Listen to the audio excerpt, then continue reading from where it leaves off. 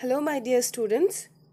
Today we will learn a very beautiful poetry by John Keats, and the name of the poem is A Thing of Beauty. Before we go into the word-to-word explanation of the poetry, let us know a few more details about John Keats.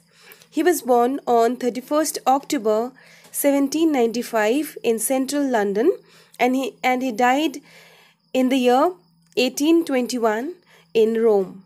He belongs to second generation of Romantic period, and John Keats died at very young age of 26 because of tuberculosis. And in English literature, it is said that he was last to be born and the first to die because of his early demise. If we go into the nature of the poet, we find he was extremely imaginative and sensitive and sensuous poet. At the age of 15, he was an apprentice to a surgeon, but he abandoned the medical profession in order to become a poet. And in his poetry, we find beauty. Okay, he was a true worshipper of beauty. A Thing of Beauty, which is in our syllabus, is an excerpt from his poem, his epic poem, Endymion. It is a poetic romance. The poem is based on a Greek legend in which Endymion, a beautiful young shepherd and poet who lived on Mount Latmus, had a vision of Cynthia, the moon goddess. The enchanted youth resolved to seek her out and so wandered away through the forest and down under the sea. Through this, the poet depicts human soul's quest for ideal beauty. Endymion stands for the poet as a man, and Cynthia stands for ideal beauty. When we see literary contribution of John Keats, we find numerous work of him, but I have included few, and those are To Psyche, Ode on Melancholy, Ode on a Grecian Urn, Ode to Autumn, Ode to Nightingale, Imitation of a Spencer, etc. Now let's see the structure of the poem. The poem is written in couplet. A couplet is a pair of two lines with rhyming end words.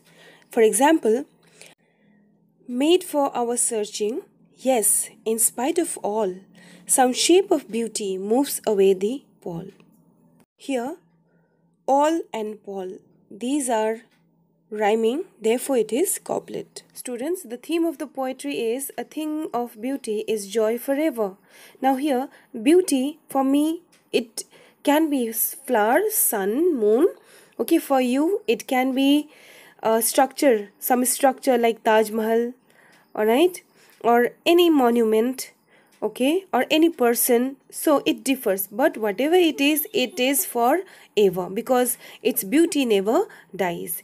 Now second point says that even if we are suffering from some disease and we are very much disappointed in our life, it is beauty which cures all our disease. It is beauty which gives us relief from our depression. Okay, it uplifts our spirit. Students, now you can have a look at the words and difficult words and its meanings. I will explain each and every word's meaning while making the explanation. Let's read out few of the lines. First of all, a thing of beauty is a joy forever. Its loveliness increases. It will never pass into nothingness, but will keep a bower quiet for us and asleep, full of sweet dreams and health and quiet breathing. Therefore, on every morrow are we wreathing a flowery band to bind us to the earth. Here, the poet says, a thing of beauty provides eternal and everlasting joy to human beings because it leaves an indelible imprint in our mind and we relive the joyful experience whenever we think about it. Students, To understand this, I'll give you one example. When we are very much depressed, doctors suggest us to go to some place which is close to nature, especially hill station. In hill station or nature, they find relaxation, peace, and when they come back after a couple of days, that memory remains in their mind, and that memory gives them eternal happiness, always, that never dies. Its loveliness increases. In this line, the poet says, joy multiplies with every beautiful thought. Likewise, the loveliness of beautiful thing increases each time we visualize it on our mind. And the joy a beautiful thing provides is eternal. It is immortal. The imprint it leaves on our mind is everlasting. Thus, its loveliness can never fade away or die out. The poet feels that a thing of beauty can never fade into nothingness, but will always store for us a quiet bower or a shady place, which provides us sleep full of sweet dreams and a healthy, quiet breathing. Quiet breathing implies the sense of peace and serenity that one experiences on seeing beautiful things. Students, beautiful sights act like nutrition for a healthy mind and thus refreshes and relaxes us by driving away aggression and restlessness. Students, life on earth would be a pain without the beauty around us. So, the poet feels that every morning we weave or we bind a wreath of flowers, okay, with which we connect with nature. It is a bonding that we create with nature, which gives us joy, which gives us happiness. Let's read out other few lines. Spite of despondence, of the inhuman dearth of noble natures, of the gloomy days, of all the unhealthy and over-darkened ways made for our searching, yes, in spite of all, some shapes of beauty moves away the pall. From our dark spirits, such the sun, the moon, trees old and young, sprouting a shady boon. Spite of despondence. In this line, students, the poet sees life as a struggle, where man often suffers pain and loss of hope. The expression refers to the sufferings and hopelessness of man which he experiences at various junctures in life. By inhuman dearth of noble natures, we understand that man is very selfish and self-centered by nature. There are only a few who enjoy such nobility of character as to rise above their petty differences, right? And show generosity. On this earth, there is surely a dearth or shortage of such noble souls. And in life, we struggle for success. Our path towards success gets obstructed by the deceit and selfishness of our colleagues. We suffer the pangs of defeat and loss of hope, which makes our life sad and disdainful. Of all the unhealthy and over-darkened ways, the poet wants to tell us, students, that human life is full of trials and tribulations. Now and then they have to pass through dark phase of life. And these dark phases are meant for human life. Without these disruptions, human life will be very plain. But in spite of all these negative and pessimistic thoughts, some shapes of beauty are there to heal us. Okay, some shapes of beauty includes sun, moon, anything which is there in nature, man-made. It could be man-made, it could be given by God as well. Students, the poet sees the tree, whether young or old, as a symbol of protection. Nature through the trees showers us on the blessings of shade, protection from heat, intense light of the sun and rain. I hope it's clear. Students, let's move ahead. For simple sheep and such as daffodils, with the green world they live in, and clear reels, that for themselves a cooling covert make against the hot season, the mid-forest brake, rich with a sprinkling of fair musk rose blooms, and such too is the grandeur of the dooms. Students, simple sheep suggests divine beauty. How? I'll tell you. See, lambs and sheep are envisioned as the embodiments or representatives of innocent and serene beauty. Jesus Christ was a shepherd and was seen surrounded by his flock of sheep, his followers. The poet has made specific reference to the sheep as symbol of divine beauty. Students, here, such are daffodils with the green world they live in.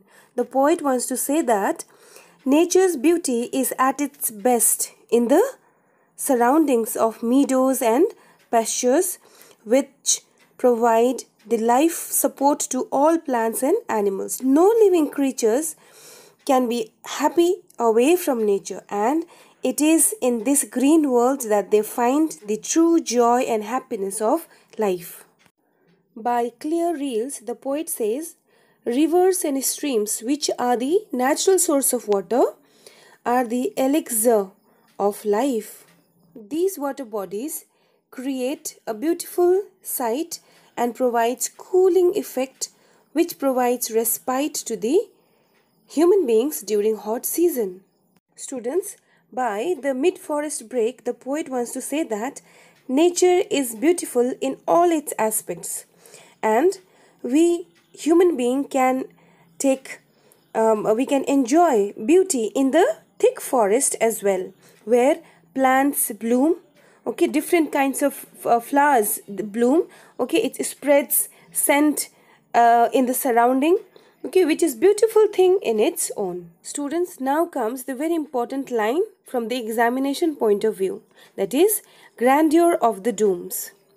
See, it implies growth and decay march hand in hand in nature. Whatever is there in nature, that has to die, okay.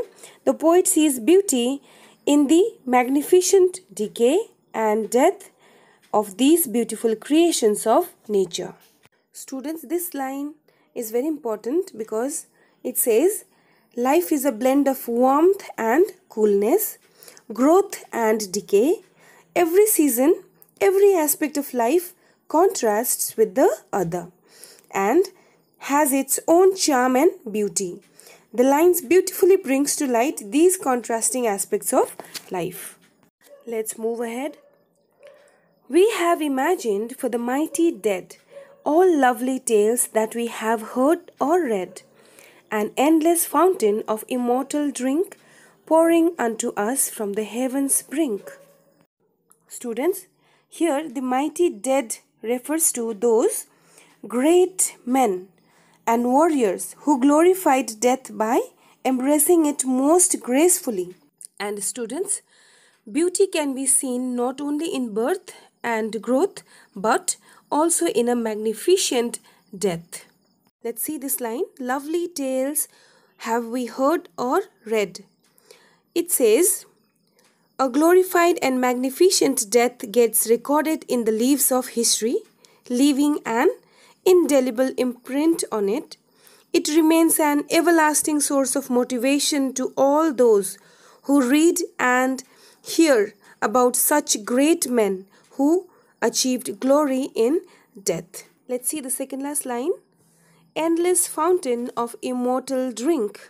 Now here, students, beauty in all aspects, whether in growth or in decay, is a perennial or eternal source of motivation. It is an endless fountain from where we can drink the immortal elixir of life. It means the beauty which we get from all these things, Okay, be it death of somebody or blooming flower, it never dies. It is like eternal fountain. The last line, pouring unto us from the heaven's brink, it says, beauty is the greatest gift of God to human beings, which has been showered upon us from the heavens above. The poet uses the image of a perennial fountain, which pours forth bounties on earth in the form of immortal drink from the heavens above. The sun, the moon, the trees, the sheep, the daffodils, and the green pastures and clear rivers are images and reflections of the bounties of beauty on earth which God has bestowed on us. Students, by this we have completed the poetry. Let's see the literary devices. Those are used in this poem. The first one is metaphor, and I hope you all know what is it. It means comparison between two things without the use of like or as. The first one is bower quiet. It means shady part in the garden. Sweet dreams. It means happy dreams. Wreathing a flowery band. It means connecting to nature. Pall means a covering like a shroud. Endless fountain or immortal drink. It refers to the deeds of great men and women that are a source of inspiration for the people of all times. The list of beautiful things like sun, moon, trees, etc. These are metaphor and symbol of nature.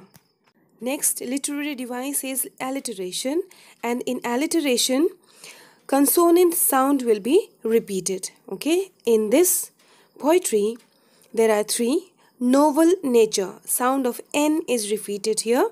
Next is cooling covert, sound of K, cooling and covert, sound of K is repeated here. Next, the last one is band to bind, sound of B, band, B, bind is repeated. Therefore, it is alliteration. Remember students, had it been vowel sound, that is A, E, I, O, U, the literary device would have been assonance. Let's move to the next device, that is imagery. Now, imagery means to use such words which makes us imagine those things in our mind. And here in the poem, the poet uses flowery band, shady boon, clear reels, daffodils in the green world, grandeur of dooms, cooling covert, endless fountain of eternal drink to make us imagine these things vividly. Let's move to the fifth one, and that is symbol.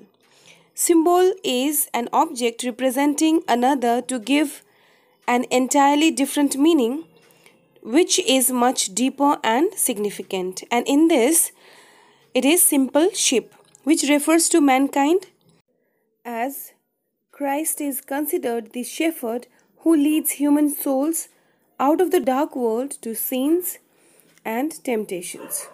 Next one is transferred epithet, and it is an adjective describing a noun. The epithet is transferred to something else in the sentence. For example, a hot cup of tea. It is not cup which is hot, but it is the liquid, isn't it? So the quality of the liquid has been transferred to cup. And here it is gloomy days, unhealthy and overdarkened ways. The last device is oxymoron, and in oxymoron, two opposite ideas are placed side by side to have an effect. And here it is mighty dead. Students, I hope the poetry is clear to you all with literary devices, meanings and paraphrasing everything. We will meet in the next video. Till then, take care.